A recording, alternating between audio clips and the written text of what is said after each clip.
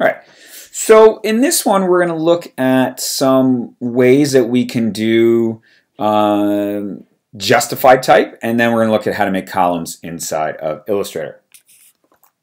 So the first thing when we were looking at justified type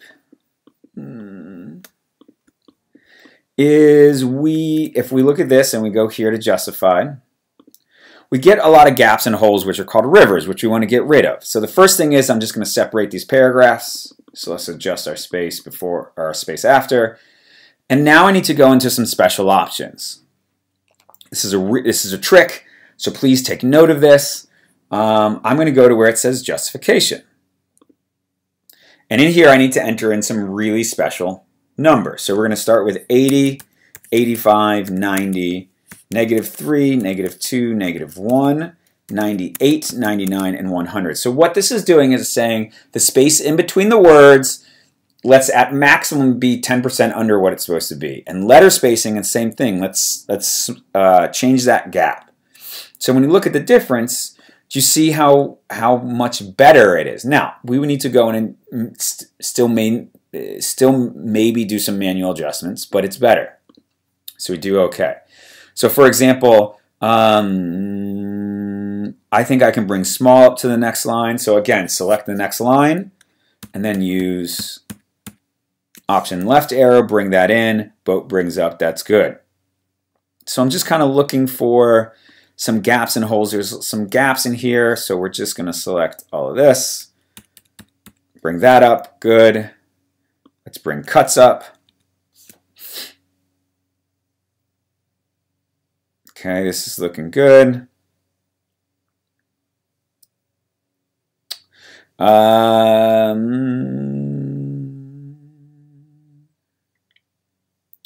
Let's bring agency up. It's going to be a little tighter, but that works out good.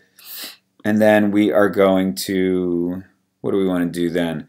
Let's bring sent up. Right, so I'm just trying to even out this paragraph and kind of minimize where we have gaps. And you can see it's a much better paragraph that we have. So let's take this nice paragraph that we had. I'm just going to duplicate it down. And I want to create columns. Now a couple things with that is if I make this smaller like this, you can see I get this red plus sign.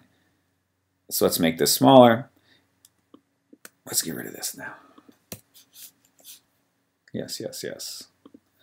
So as I have this, right, if I hit the plus sign, it's going to give me,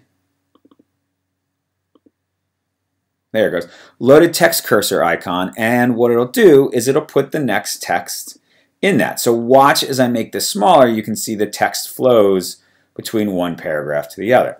You can totally do that if you want different size text boxes. That's a great way to do that. But let me show you another way.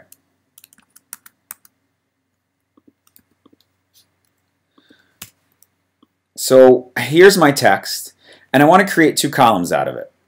Right?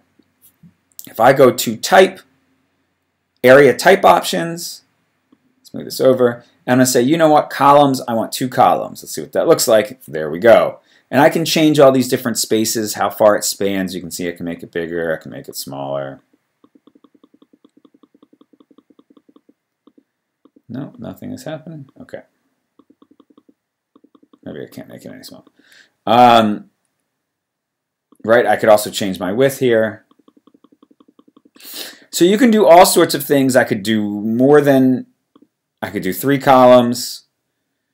Right, so again, that's type, area type options, and then we're going to go number of columns. We're going to do 2. Let's preview that. Yep, looks good. The gutter, right, we can make the gutter larger or smaller. Offset, so this is, I can insert spacing into this and then do OK. And so there we go. So the insert spacing is just, let's say I wanted, no. It just kind of insets it in there. Let's say I wanted to put a box around this, just another way of doing it. So that's a way of getting in not only a good justified type, but also doing columns.